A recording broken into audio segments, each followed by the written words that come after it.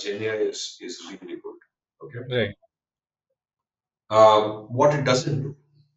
So it's best for where creativity is needed, where you actually need to generate something.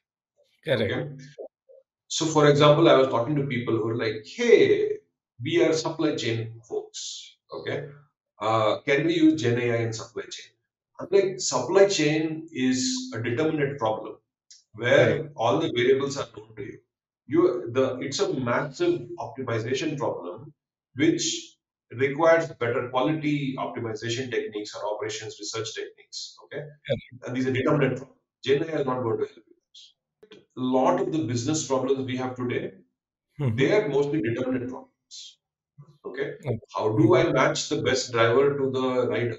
It is there are 10 drivers, there are 10 riders who placed orders. Now it is no amount of creativity is needed there. You need optimization and operations research there.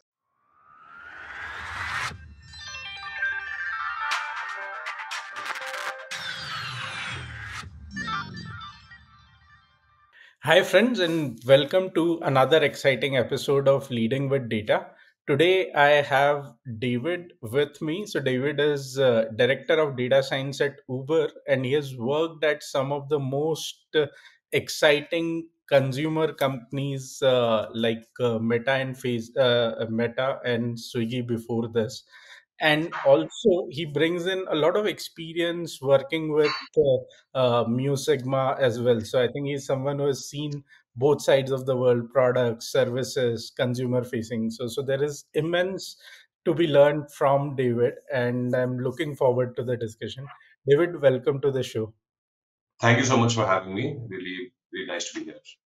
Great. So, David, just to start from on your journey from, let's say, early days, right? So you have done your MBA, you finished your engineering. So can you tell a bit about your, early days, and then how did your career in data science or analytics, whatever it was called at that time, started, and what were Yeah, yeah. those early days for you?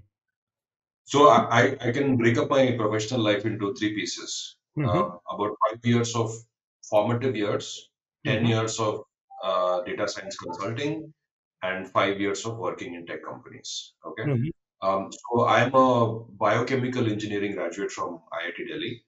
Okay. And after graduation, I joined a company which was working on computational biology. So you Mhm. can think of it as data science for biology. We were Mhm. trying to discover drugs using computers, like a heavy hardcore algorithms kind of work. Really Mhm. loved that job. Then I did my MBA, and Mhm. after my MBA, I always liked tech, so I Mhm. joined Intel after MBA. Mhm. They didn't put me in tech; they put me in sales. Okay, Okay. I was selling computers to South India governments. Mhm. Uh, Absolutely hated that job. Okay, so I quit it in like a year and a half, 2 years, and Okay. um, and and then formally moved into data science profession. Okay. I didn't And realize that. any specific reason why you were chosen for sales, and then Um, yeah, so yeah, back in the day they had something called a rotational program Mhm. where they would hire MBA Okay. graduates and they'll go through like 5 or 6 Got rotations. it. And then Interesting. whatever they're good at, whatever they like, they can choose it. Mhm. But by the Okay. time I joined, it was they were going through a phase where the competition from AMD was very strong and losing market share, and there were actually layoffs that happening. So Mhm. they're like, we don't want to rotate anymore. You just get allotted to this one. Okay, so Got that's it. fine. But anyway, And- sales skills were really important for the rest of my career. I didn't realize it at that time, but I would recommend 2 years of sales to everybody. So Yeah. that's one. Then I Okay. spent ten years in Musicma, which at Mhm. some point was the world's largest in the space. And Mhm. I joined when they were 200 and they grew to about 5,000 or so. So I Mhm. was part of the whole story as well. So as part of Right. Musicma, I consulted probably with 25 different customers. Primary was I spent 5 years at Microsoft on their most of my work was on the online ads, both Mhm. search ads, display ads, as well as content-based ads. Mhm. a lot of expertise developed there. I've also managed large teams of up to 500 people. I've also ran P&Ls. So I was running all of the Europe region in 2017 and 18. Mm-hmm. So 10 years in Mu Sigma, I left Mu Sigma in 2018 when I got this opportunity at Swiggy. Moved back to India, moved into the product companies. Mm-hmm. Um, um, I loved my time at Swiggy because Swiggy had really good complex problems, unsolved complex problems, and we Mm-hmm. were also building the team was fairly built, but I took the team from about 30 people to about 150 people when I left. So that's I was part of that growth as well. And Swiggy itself was doing very well, very good consumer brand, and the business itself dies if the data work is not good quality work. The science is not good. So critical role. I really enjoyed my time there. I spent 3 years at Swiggy. Then I said I want to play on the global stage. Um, so Meta gave me an offer in London, trying to keep people safe on their platforms. Interesting. Any Mm-hmm. bad stuff that happens, we got to use data science to catch it and remove it. That's the thing. There are about 150 kinds of bad things that happen. My teams were responsible for roughly half of them. Um, so that's what happened. Mm-hmm. Um, at the same time, I got the Facebook offer. My wife also had a new job. Hers was in Okay. Bangalore, whereas mine was in London. Oh, So wow. we were not sure what to do. So we said let's just do two cities for 1 year and then see what happens. So Mm-hmm. in the 1 year, my wife got two promotions. She made Oh. the executive leadership team of her company. Mm-hmm. Um, and then I was like, hey, she's doing so well. I need to get back to India. I was Interesting. looking to move back to India, and Uber reached out and said they are hiring somebody in India. Mm-hmm. Um, so I moved back to India with Uber. So I love Uber because it's a mix of a bunch of good things. It is similar to Swiggy in the sense that it's a business with really complex problems, Yeah. an industry that I'm familiar with as well, and data science is critical to the running of the company. Mm-hmm. At the same time, it's also a top global tech company. Right. And my role is actually based in India, but delivering for the entire world. Mm-hmm. Um, and of course, I get to spend time with family. Okay, Wow. and also Uber's strategy is to see if we can do tech globally. Mm-hmm. So about 30% of all of tech is in India, Mm-hmm. um, but it's primarily engineering at this point of time. So with me joining, they want to invest a lot more in data science as well. So I will build up the data science team in India. So again, a growing team which we're building. So really excited about my roles here. Wow. Great. That's my That's quite a lot of different kind of experience, from sales to leading large teams to owning P&Ls, and then consumer problems. So let me kind of talk a bit about each of them, and different aspects of Mhm. each of those, right? Uh, so first of all, between spending, let's say, 10 years at Mu Sigma to then moving to Swiggy. Just one second. Go on. 1 second. I'll keep a pause for a second. Just. Okay.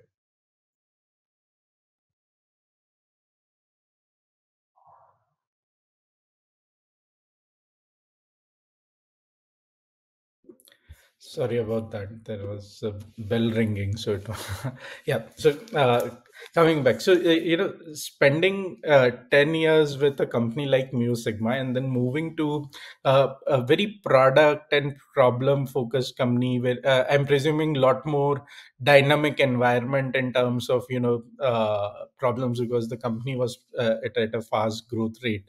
So how was it for you personally to, adopt to a very different landscape, and were the demands very different, or you because you had experience of solving different problems, you could kind of do that. So how was that for you? There a lot of thoughts there. Okay. Mhm. First and foremost, I was very happy with Swiggy. The reason was in a consulting role, you are not fully in the company to Yeah. make changes happen. Okay. Mhm. When you're in the company, um, you are there until the data makes money, right? You're doing Yeah. data science, but you're not doing data science for the data science work, right? You're doing it for Right. making the business. You're there through the entire journey. You're working with product teams, engineering teams, design teams to ensure that all of these is done properly. Hmm. That end-to-end ownership is a higher responsibility, but it's higher satisfaction as well. Okay, Yeah. that is something that I really enjoyed, Hmm. and because Swiggy had complex problems that were unsolved, Hmm. my knowledge of having a wide breadth of experience, okay, um, was very useful in this case. Okay, Yeah. Hmm. um, yeah. So like for example, I was talking about, so Uber has something called Uber shuttles. Hmm. Okay, these are buses that we run. Okay, Yeah. live in 5 cities in India. Um, we noticed that some of the seats at the time of booking were go empty. Okay, Hmm. so my scientist came and said, "Hey, you know what? Is there a way we can play with pricing to fill those seats up?" Okay. Hmm. Um, and I'm going to do some fancy research on this and figure out what's the best pricing for shuttles. Then I said, you don't need to do the research because this problem has been solved by the airlines industry. Okay, so I used to Correct. work with Southern Airlines in the US. Yeah. So I know it's been solved. So there are papers already written on this topic. You just go and read the papers and just implement them. You don't have to Hmm. reinvent it. Okay. Those kind of things I do have access to because I've done this in the past. Right? So that kind of things is very useful at Swiggy as well. Okay. Yes, that's one. Hmm. The big change that I had to learn is saying yes versus saying no. Okay, Correct. so in consulting, the more you say yes, the more money you make. Okay, hey, can you do Gen AI for me? Yes, I can do Gen AI. Okay, Right. whether it's useful or not is a separate question because Gen AI makes me money. I will say Gen AI. Okay, Yeah. um, in the product world, your resources are limited, and you Correct. are playing with a small number of really high quality people. And the Hmm. more you say yes, the more the team is burdened. Correct. They may be working on unimpactful projects that limited resources. You want to choose the most impactful one. So Yeah. at in product companies, it's Hmm. about what you say no to. Hmm. Because if you say a bunch of no's, then the yes you say are the high impact projects, and Correct. that's the ROI for the team that you're working on. Okay, Yeah. that's another big cultural change that I had to do, and Hmm. also from like just a personal perspective, right? Hmm. 10 years in music, I had a reputation in the company. Like when I walk into a room, people Yeah. know my personality and things like that. Okay, Right. Hmm. I kind of went to Swiggy and assumed that that's the same. Okay. Like, for example, I'm a very direct speaker. Hmm. Whatever I remember, I just say it, right? Hmm. I went to Swiggy and I just behaved like that. Yeah. And then people were like, you are a strange, like you're behaving like differently. We are not very Right. happy about it. And then I Hmm. realized that, you know what, the 10 years of reputation in the previous company doesn't stand for much. You have to Correct. go and build your reputation once again in Swiggy. And Yeah. then I spent another month, and the same team which were like, we don't like you, at the end of 2 months was like, we love you. Okay. Hmm. Hmm. Um, I did the same thing at Facebook, and now I'm doing the same thing at Uber as well, which Hmm. is every time you join a new company, you have to build your reputation from scratch. Okay. Right. So that's another thing that I had. Yeah, and this was just for the context. So you joined Swiggy in November 2018, and then you spent about 3 years and a few months. So this was also the period where Swiggy would have grown leaps and bounds, and the demands would have seen periods like COVID, post COVID. So among the range of problems you worked on, right? Uh, any specific interesting problem you remember, which was, almost had, let's say, no data points, or didn't have, or a very tricky problem which you could share from that period? Uh, so maybe from a business perspective, Hmm. um, uh, March 2020, Hmm. when the lockdown was announced, Yeah, overnight we lost 90+% of our business. correct. Okay, just went away, Mhm. and the company was in an existential crisis at that point. Correct. Um, And so it stands not because of any analytical complexity. It's like more of the chief operations officer and the Mhm. ops teams doing all the good work. Mhm. But we actually got into um, like a WhatsApp group with all the Mhm. top people in the company so that we are able to work 24/7 as needed. Mhm. Um, to and because I don't know, the lockdown was national level lockdown, but Correct. it's implemented at a local level, at a district level. Okay, Mhm. and each district interpreted the things in a different way. Okay. For Interesting. example, most of Punjab and Tamil Nadu didn't have Swiggy the entire lockdown. Okay, Mhm. there are other places who are like, it's safer for people to have Swiggy than to go to a restaurant. So they were Right. encouraging it. Okay. Yeah. The other places were like, no, no, we won't do food delivery. Mhm. Just kill them, right?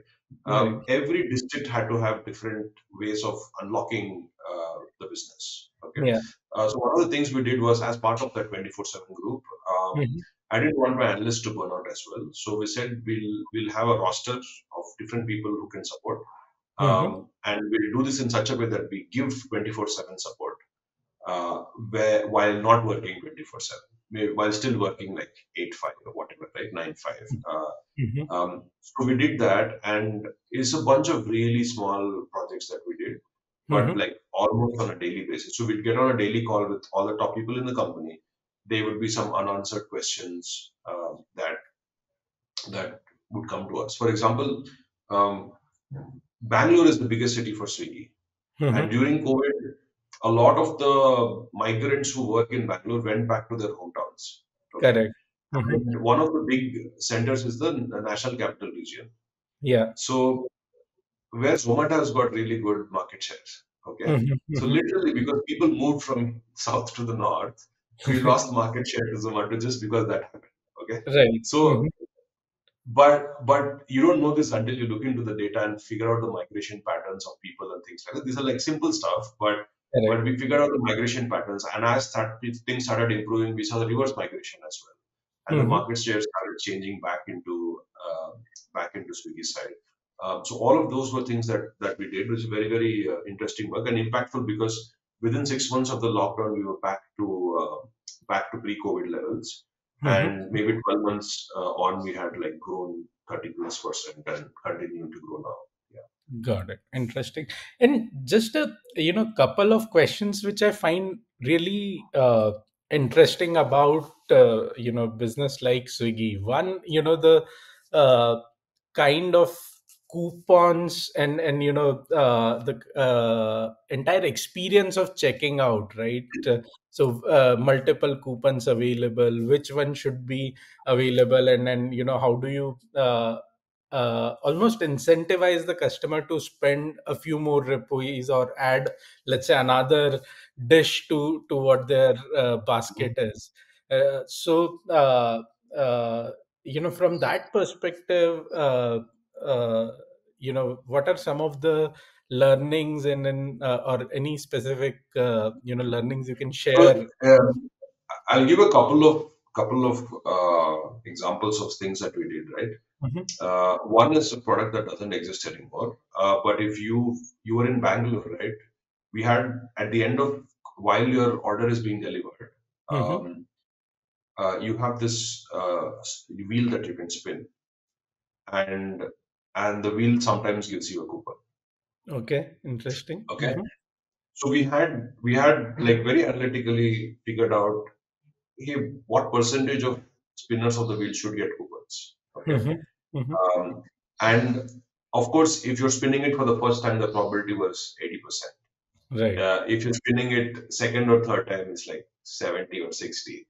And then from fifth time onward, it's like 50-50. Okay, so Correct. that's something like that, right? It's like very analytical, like these numbers are not like randomly done, it's like analytically determined. Yeah. Also, the coupons that you win.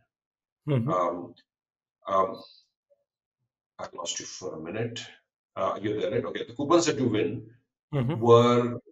were customized to the individual based on the behavior we wanted that person to show. For Mhm. example, for example, my Swiggy behavior was a large number of high frequency orders, Mm-hmm. but in the 300 rupee range. Okay. Mm-hmm. Always I'll put a coupon wherever is needed. I'm very price sensitive that way. Okay.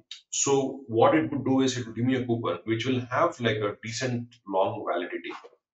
Okay. Mm-hmm. Um, but it's only triggers at like 600, 700 rupees. Yeah. Okay.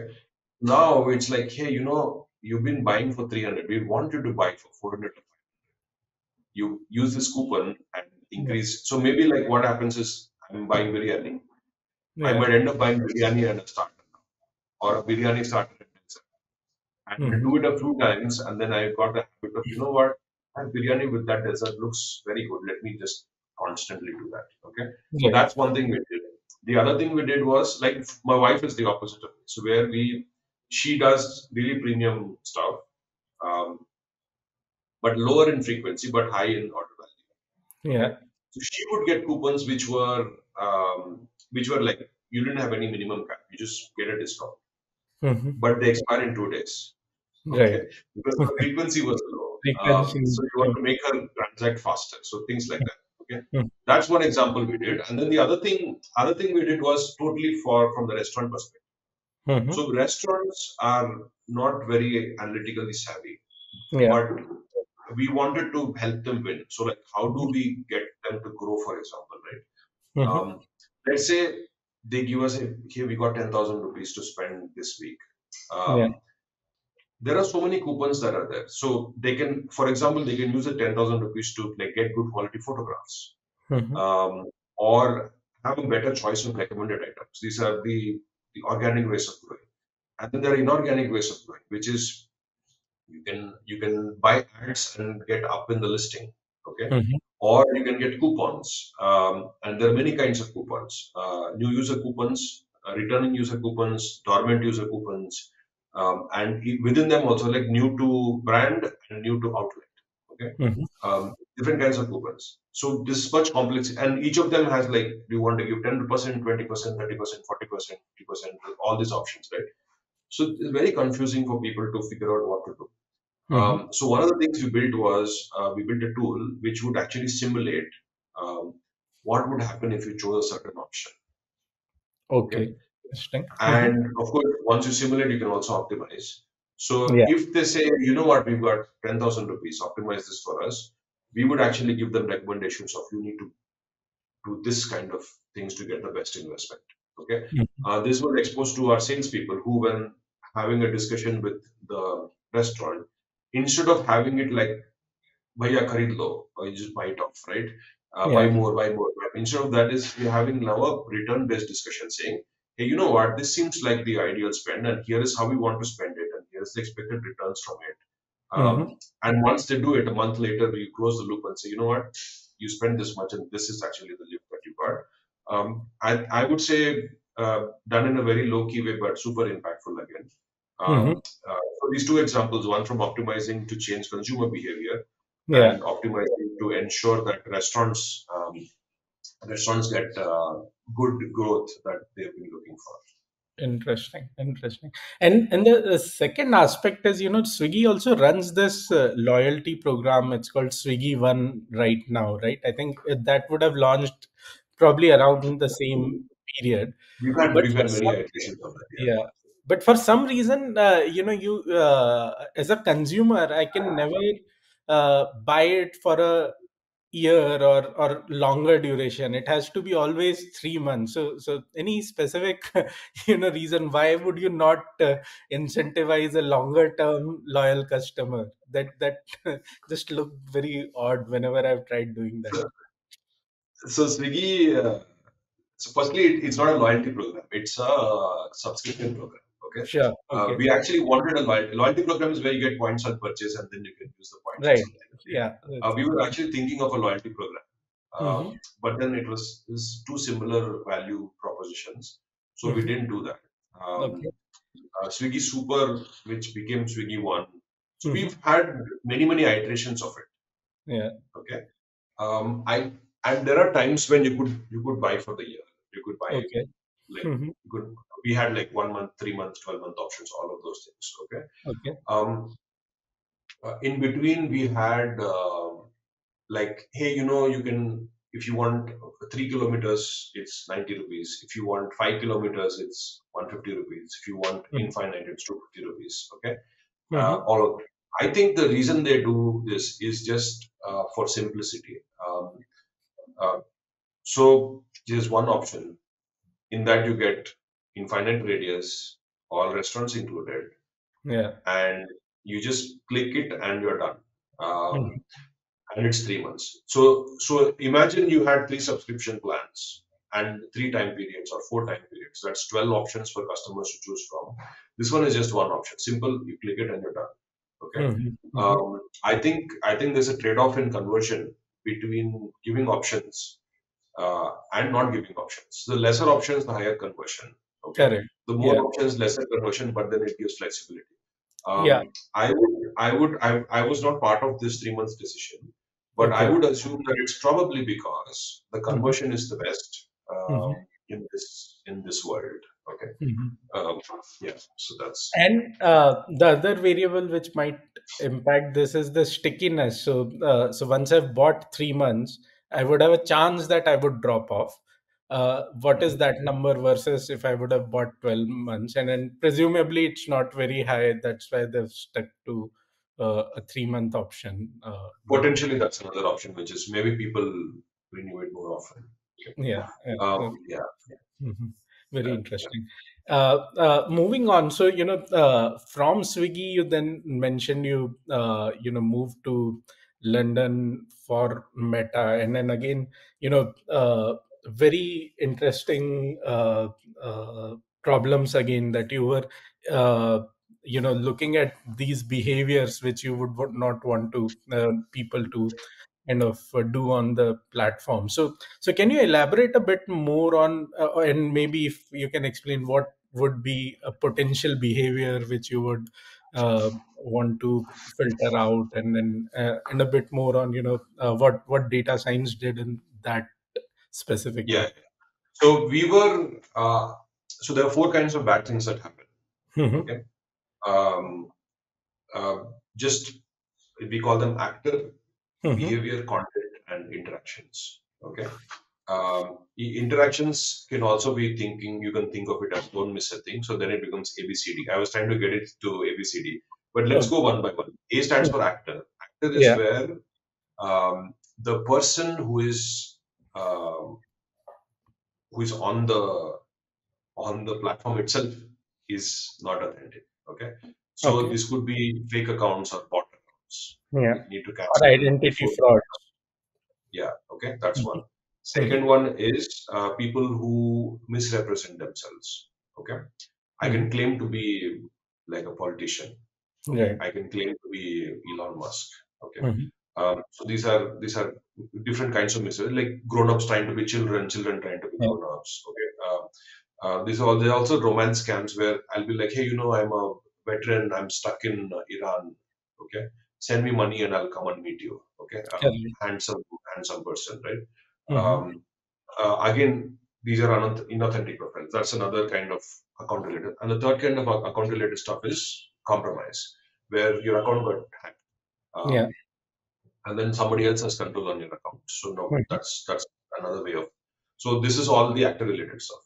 Hmm. Then you have something called behavior. So you have a genuine account, but Yeah. they're behaving in an non-genuine way. This Hmm. is things like fake followers, fake subscription, fake engagement, spam, Yeah. forwarding, right? Sending requests to people, uh, like millions of people, Correct. joining tens of thousands of groups. Okay, so this is like trying to artificially increase your thing. You're Yeah. not posting anything which is illegal, but Mhm. the behavior itself is questionable. Okay, Right. like for example, Instagram can monetize when you have 10,000 followers or so. Okay, I have Yeah. 10 or 15, something like that. Mhm. Okay, the growth from let's say 7 to 10 for a lot of people happens overnight. Why? Because you can go and buy 5,000 followers Correct. offline. Mhm. Yeah. So those things are not authentic behavior. So that is the behavior part. Mhm. Then we have something called content. Content is what we actually think of as bad stuff, which is Mhm. hate speech, fake news, vaccine misinformation, adult nudity, things like Mhm. that. What Mhm. we think of as the bad stuff, Mhm. like racist comments, things like that. So this is all is what is called content. Okay, Mhm. and then we have something called interactions, where there are multiple people involved. Okay, Mhm. also like I said, it's also don't miss a thing. This is where there are the really bad stuff. Okay, so you could Mhm. have bad stuff from a monetary perspective, where you could get scammed for thousands of dollars. Mhm. But there are also bad stuff like child safety, Yeah. your intimate images getting leaked, for example, Mhm. and people threatening to post it on Facebook, Mhm. suicide, self-injury, credible threat of violence. Somebody has said, there's a bomb here, and they said it live on Facebook, right? So these are all the things which are in the interactions world. Okay. Mhm. Uh, Mhm. so this is the whole landscape. So I was doing actor, anything which is account specific, and the Mhm. last one, the interactions one, the Mhm. more egregious kind of one. Um, Interesting. Mhm. yeah, so that's what my role was. Yeah. And how big is this team which is monitoring this? So at meta scale, how many data So there are scientists? there are two ways to monitor it. One Mhm. is for humans to do it, Yeah. and publicly it's known that tens of thousands of people are working in this moderation world. Okay. Mhm.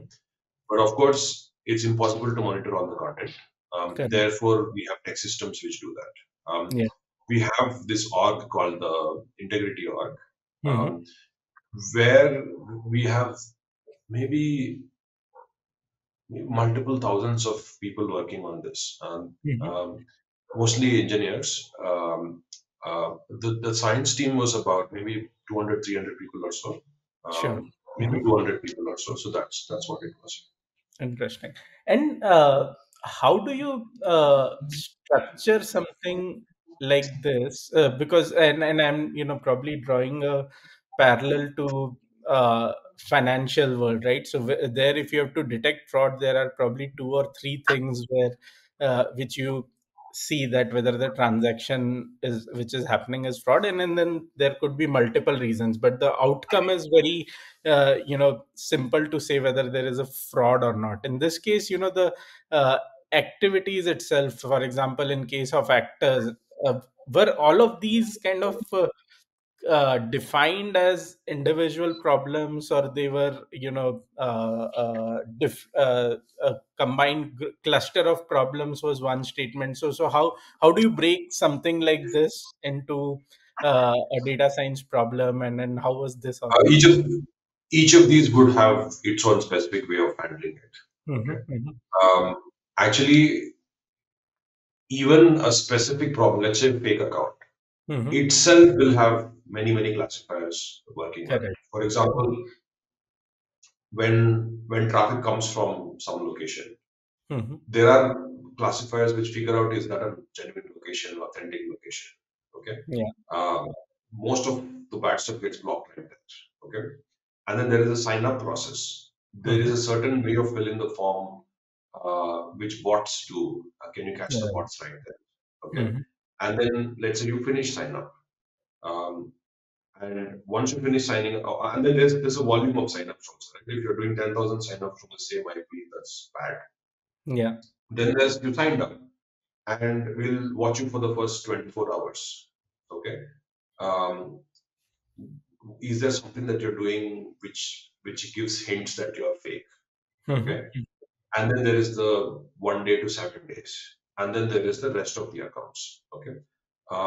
So in all of these, we have specific classifiers which work on it. Okay. The ML teams at Facebook are very good. You Mhm. give them a target, they will they will meet the target. Okay. The problems that we faced is, Mhm. um, for example, our fake accounts. These are publicly available information. We catch 99% of all the fake accounts. Okay, so I'm sure you've seen results of ML that's been done. Mhm. Anything over 80-85% is considered good. Like we got Yeah. good quality accuracy. Mhm. These people are 99% level. Yeah. Okay, but if you look at a billion people and you're 99%, you still Yeah. got 10 million fake accounts there. Okay. Correct. So because of the scale that Facebook operates at, despite being like much better than anyone else in the industry, the Mm-hmm. 1% still causes us problems. Okay. Correct. If a million people sign up every day, and all fake, for example, and you let go, you're getting 10,000 fake accounts every day. Okay. Yeah. That's a big problem. Although Correct. the ML is like Western class. So the stage that Meta is at, right? We have Mm-hmm. to figure out um, exactly what is the precision and recall of the classifiers. Okay. Right. And, Mm-hmm. and because of the scales that are doing this is done using some kind of sampling mechanisms to figure that out. Okay. Um, find the precision, find the recall. Precision is how many mistakes we are making in excluding people. So we said something was fake. But it was That is match. precision. If we get it right, it's precision. If we get it wrong, one minus precision Yeah. is actually the people we are blocking because we made a mistake. Okay. Yeah. On the other side, recall is we said it's normal and then we made a Correct. mistake. So one minus recall is the amount of fake accounts we're actually letting in. Okay. Correct. And of course, precision and recall are always traded off.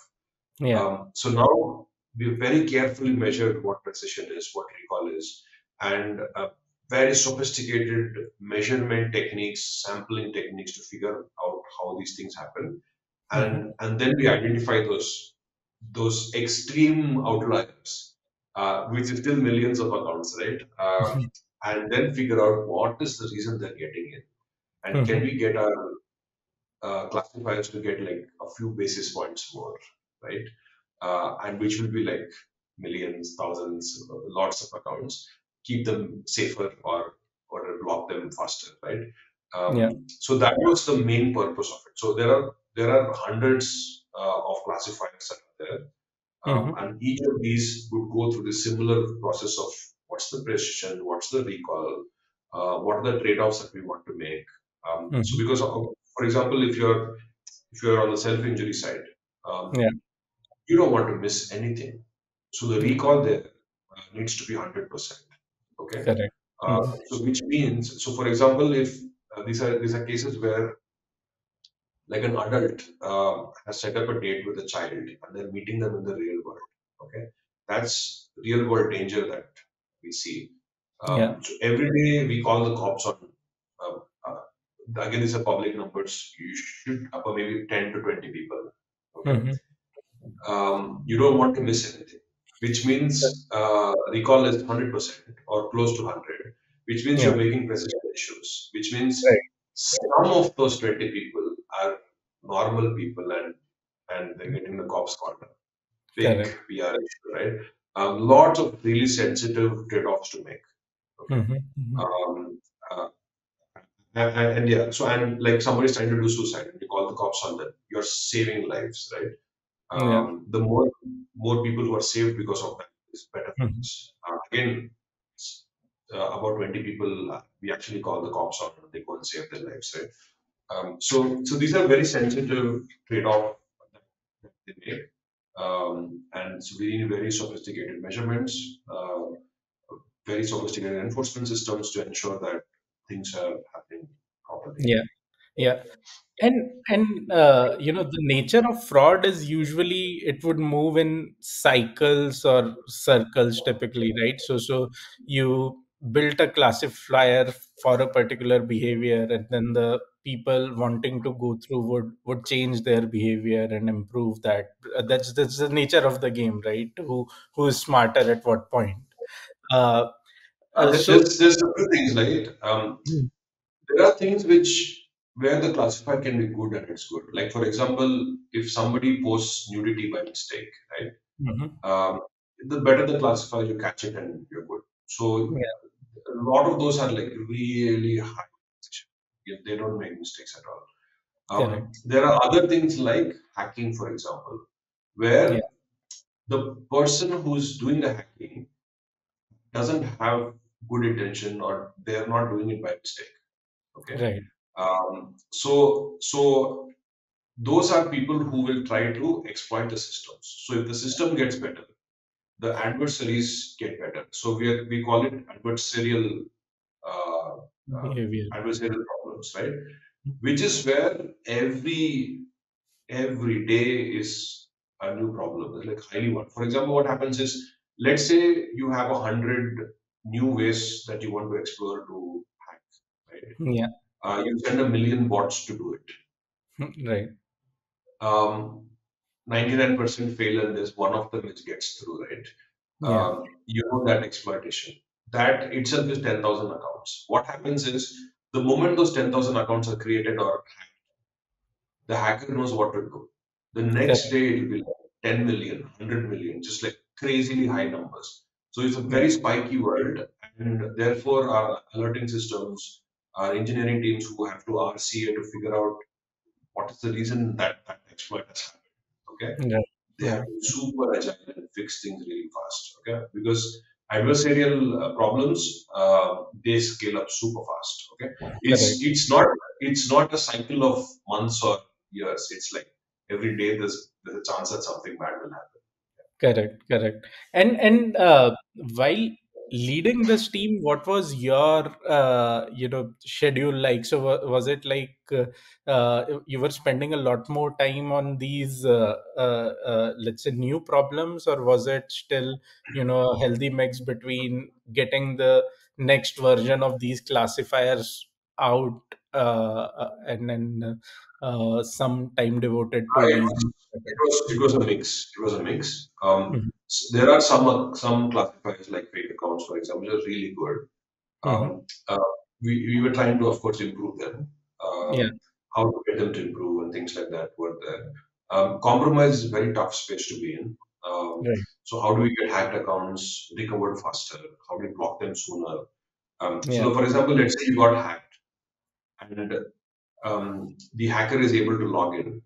The yeah, first thing they do is they change your email and phone number. Okay. correct. So now how do you get your access back? Because you say, hey, here's my password. Yeah, But if but two people are saying, I know the password, right, send a reset link to my email. No, no, no, don't send it because it's not my email.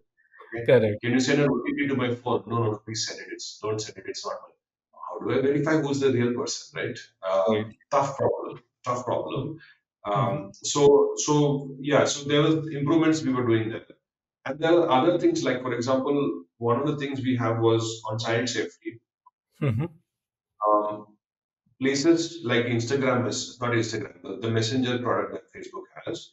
mhm. Um, there's something called end-to-end encryption, Oh, where Facebook will not see what's happening inside. yeah, Just like WhatsApp, right? Facebook doesn't see correct. what's on your WhatsApp. Mhm, Now, how do you identify and catch child safety issues when you're unable to read the messages? correct. Okay, tough Mhm, problem. And because that was a new thing in the industry that they were trying, mhm. we like, now how do we figure out how to catch these people? Correct. Earlier we were able to read the message. Now we can't read. So now what do we Yeah. do? Mhm, So that is like a new thing that we're building. Okay. mhm, mhm. Um, Not just that, unwanted interactions with strangers, like that's a whole larger scope. So how do Yeah. you do that? So that's another problem we had, which we were trying to do. We had a bunch of improvements, some new problems we solved. Interesting, interesting. And moving to your next role, which is with Uber. Now, again, very different domain, Mhm. mobility, and I'm presuming new set of challenges. And here, challenges would be more around, customer satisfaction with the cabs, the driver satisfaction or interactions with the customers. So, can you tell a bit more about the kind of problems you're working on in Uber, and then again, how do they impact the life of the customer? Yes, yes. So I have four chunks of teams that I have at work. So one of them is called mobility growth, which is how do we ensure conversion once Mhm. somebody comes onto the app. Okay. Okay. Hmm. This is like things like, can we keep you engaged until we find a cab for you? Yeah. Okay. If let's say Uber Go is not available, can we suggest a upgrade so that you get your car? Okay. Yeah. Anything which is helping the conversion happen. Second Mhm. thing is things that we do at an Uber individual level, okay, Mhm. to make them more successful. For example, if somebody is an Uber Eats user, can we get Mhm. them to Uber rides and vice versa, right? Mhm. Um, if somebody is a very important customer, can we give a protective bubble to them? So if somebody is declining, if they're not getting their ride, can we auto upgrade them to a hire taxi at our cost, right? Things like that, Yeah. protective bubbles. Mhm. So these are things at user level as well as the conversion level that we do in mobility Mhm. growth. Then I have something called mobility new verticals. Okay. Um, Mhm. these are things apart from the regular Ubers. So for example, we have something called high capacity vehicles. Mhm. We have this is like Uber buses that we run live in many cities across the world, including India. Not in Mhm. Bangalore, but it's there in Delhi, Yeah. Bombay, Hyderabad. I think we're just starting in Chennai and Kolkata as well. Okay. Maybe I don't know if you're doing Pune, but yeah. So these are the cities. Okay. Mhm. Um, so then we have Uberism, where we've changed the algorithm that we used to have. Mhm. Now the reliability is like super good, very good, but Mhm. it's not at the level where we're happy with. Okay, so now how do we improve the reliability of the reserve product? Okay, that's something we're working on. Um, Mhm. then we have intercity and hourly rentals. Okay, Yeah. we also have car rentals, which is like a Avis or Hertz or something like that, right? Mhm. You can also do car rentals on Uber now. So we have somebody working on that. So these are all the new verticals that we have. Of course, Mhm. I'm sure I'm forgetting a few, but that's what it is. The Sure. third thing we have is what we call as earners. Sorry. Earners is earner, anything Okay. to do with the driver or the courier. Okay, so remember Uber Eats has got the Eats business, Correct. and Uber also is does the Uber. So Uber has got both Eats and mobility. So Yeah. mobility are called drivers, and Eats people who deliver are called couriers. Okay, Yeah. so earner is a mixture of Common. all of them. Yeah. Okay, how do we get them access as soon as possible? Today it takes multiple days for a driver to sign up. Can Mhm. we do it in minutes, for example? Okay, so Mhm. that's something we're trying to do. Can we personalize the journey from sign up to stability? Okay, get them the gigs that they want, things like that. Yeah. So that's the earner chapter. Mhm. Then I have something called the vehicles chapter. Mhm. Uh, so here, I don't know if you know this, but about 20% of Uber is fleet vehicles, which is means they're not owned by the Yeah. drivers. Either they're fleets or they're rented by the driver. So how do we get to manage them? So fleet managers might want to manage their fleets using Uber tools. Okay, Mhm. and drivers who don't own a car would require a marketplace where they can either rent a car or where they can work for a similar company, right? Mhm. So work for a fleet company. So this whole thing is the fleets world. We also across the world we have something called hailables. Mhm. Hailables are things where you wave your hand and get into that vehicle. Okay. So in most of India, these are autos. Um, in most of the Western world, these are like the yellow cabs or black Right. cabs or Mhm. hail of right? In South America, we have motorcycles are also as hailables. Okay, so Okay. that's the hailable starter. So one of the Mhm. biggest thing we're trying to do is to see if we can merge the supply of taxis, which is the yellow taxis, with Ubers. So in New Yeah. York today, if you order an Uber X, Mhm. we send the request both to Uber drivers as well as to taxi drivers, the Actually. yellow cab drivers. And there Mhm. is a chance that you get matched with a yellow car driver, um, and they may come and pick you up. Okay, Okay. Mm. um, at the price of an Uber X, which is like a great option for both the parties because Right. Uber on one side has got a lot of demand, Mhm. whereas the taxi companies have a lot of supply, and it's a good way to manage demand and supply. So Mhm. from the days when the taxi drivers were enemies of Uber, or at least they felt that Uber was their enemy, Yeah. now we've moved to a time where they're all working together. Okay, so that's the Hillable startup, Mhm. doing really well across the world at this point of time. And then I have the last one, which is on the eat side. Um, Mhm. on the delivery side, we have team which is working on merchants. How do you onboard them faster? Which ones should we actively pursue because they're better for customers, better for Uber, better for themselves? Um, how do we ensure that they grow well by giving them insights? And if there are defects that are happening, how do we minimize the defects? For example, a courier can pick up the wrong bag and go, right? Yeah. So now if you pick up the wrong bag, then there are two people who've lost out now. So how do we prevent those kind of defects, right?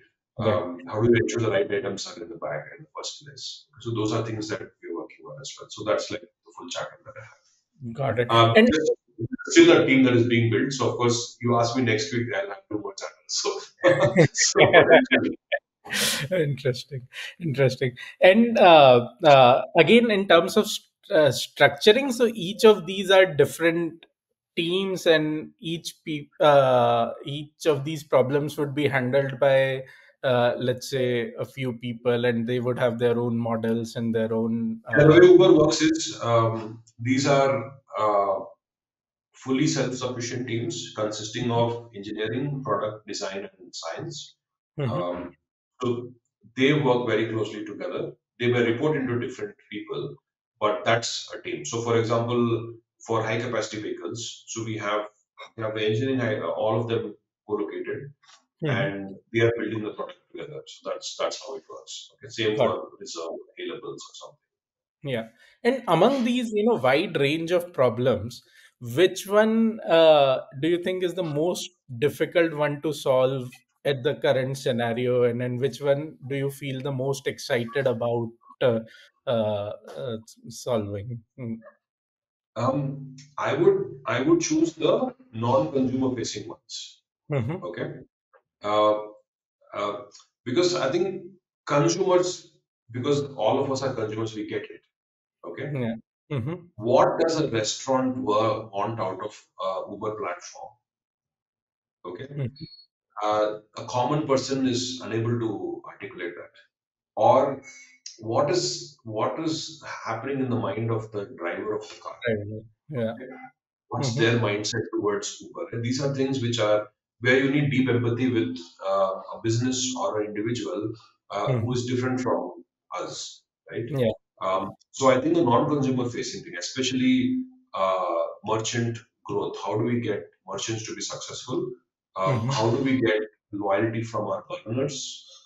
So these are things which I would say are things that the kind of I'm focused on. Of course, a lot of the fun things come from the consumer side, of course. Okay, for example, uh, have you seen a small tiny game come up when you're waiting for your car to come No, in? hasn't been served to me yet.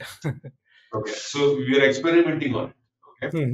so while this is before you get matched, while you're looking for it, Right. uh, there's a tiny game which comes up, and you can play it. You know what it does? It gives you a minute of less anxiety Right. while you're playing the game, and Yeah. that minute is an extra minute we have to find the car. Okay. Correct. Hmm. So simple things, it's like really fun stuff, Yeah. No, but I and think very very impactful at a global level. So simple things. For example, one of the things we did was if your car takes more than 5 minutes to come, hmm uh, when it is 3 minutes away, you get a buzz on your phone. That's it. It's a long buzz you get on your phone. hmm What it does is many people put the phone after booking their car and just go away. Okay. And they're like, whatever they're doing, right? The buzz, what it does is it reminds them, you know what, your car is nearby. Yeah. They're like, oh, thanks for reminding me. I'll walk out and meet the person at the meeting point. That has actually reduced cancellations both from driver side as well as the rider side, just because they're reminded that this is where you're supposed to meet. Okay, Correct. simple, really simple things like that, right? Yeah. Very impactful. So, but yeah, but the really tough problems are actually on the side where we don't understand what's in the mind of the user, right? Like the merchant, like the driver. on this side. Mhm. Got it. Great. And for you, you mentioned that you are, building this team and growing this team. So what does next, let's say, 12 to 18 month look like? How much growth are you Um, expecting? Yeah. that I don't know for sure. The Sure. reason I don't know for sure, we're still in the part of 24 planning, and our Hmm. CEO has said that Uber will be flat headcount. Okay, Okay. Hmm. all of 2024. So I don't know if we'll have any growth, but just if I say long term, right? Long Hmm. term goal is to see if we can have 30% of tech in India. Um, Hmm. so today engineering is already there, um, but science is was maybe 2 to 3%. Hmm. Um, I've joined and it's become like 6% or so. Okay. But it's still small Yeah. overall. So we might end up at some point, maybe long-term future at the 30% level. Okay, interesting, interesting. And I think just in interest of time, uh, uh, what are your thoughts on the entire generative AI, momentum and the kind of activity we've seen in the last few quarters? How do you feel about it? I have mixed thoughts, frankly. Mhm. Um, Mhm. on one side, I love ChatGPT for my personal use. I was just telling somebody that in April, I wanted to organize a treasure hunt at home. Mhm. So I asked ChatGPT to give me the clues. Okay. Many tens of hours of effort that I would have spent planning the treasure hunt, we just did it like that. Okay. And Right. then I said, you know what? I need these answers. Now give me the questions for the answers. So it gave the questions. And then I said, tell me the rules. So it gave the rules also. So like, man, it was amazing. Okay. So Mhm. the power of Gen AI is really good. Okay. Right. What it doesn't do. So it's best for where creativity is needed, where you actually need to generate something. Correct. Okay. So, for example, I was talking to people who are like, hey, we are supply chain folks. Okay. Can we use Gen AI in supply chain? I'm like, supply chain is a determinate problem Right. where all the variables are known to you. It's a massive optimization problem which requires better quality optimization techniques or operations research techniques. Okay, Correct. and these are determinant problems. Gen AI is not going to help you. Yeah. Okay, um, if you look at a lot of the business problems we have today, they Mhm. are mostly determinant problems. Okay, Okay. how do Mhm. I match the best driver to the rider? It is there are 10 drivers, there are 10 riders who placed orders. Now it is no amount of creativity is needed there. You need Mhm. optimization and operations research there. Okay. Correct. Or simple things like, hey, I have this five ads. Which of these five is the best ad? Right. To target for my customers. Can you create 10 segments or 1,000 segments of customers and see which segment likes these five ads? Okay. Mm. It could be simple experimentation. You could do multi bandits, for example. So that's that word. The Right. amount of creativity needed to solve today's business problem not very high. By the way. Correct. Okay. For example, one of the things we are trying out in Uber is you press the mic in the Uber Eats section and say, hey, you know what? I want to plan a birthday party. What do Yeah. I need to order? Okay. Imagine Uber Eats kind of creates a basket for you, and all Correct. you need to do is go buy it, right? Mm. That's a super good use case of Gen AI. Or hey, my order is delayed, or my grapes in my grocery basket was spoiled. Can you please give me a refund? Okay. Right. Oh, I'm sorry you felt bad about your grapes getting spoiled. I know they costed you 40 rupees, so here's a refund. Okay, Gen AI kind of works. But Yeah. also there you need the Gen AI to follow the policies that the company has set. You don't want creativity there. Okay. So I think these use cases are where you need creativity, Yeah. especially in the open-ended I'm planning a birthday party, or I have a few colleagues coming home. Okay. Correct. There Hmm. are this many vegetarians, this many non-vegetarians. drinkers, non-drinkers. Okay, find Mhm. me a basket for this. Okay, Correct. so those that kind of things is where Gen AI will be really good at. So that's what I would say is where it should be used. Don't Yeah. use it for the Okay. more determinate kind of. I mean, most of the problems are determinate by them. Okay, Correct. but from a potential perspective, it is amazing. Okay, Sure. Sure. yeah. Great, great. Thanks a lot, David, for sharing your insight, sharing the kind of problems. I think fascinating work. First of all, I think tremendous amount of learning for the community, for people listening to this. So thanks a lot for sharing that and for, spending this time. And we look forward to have you again in our community in future. Thanks a lot. Thank you. Thanks for having me.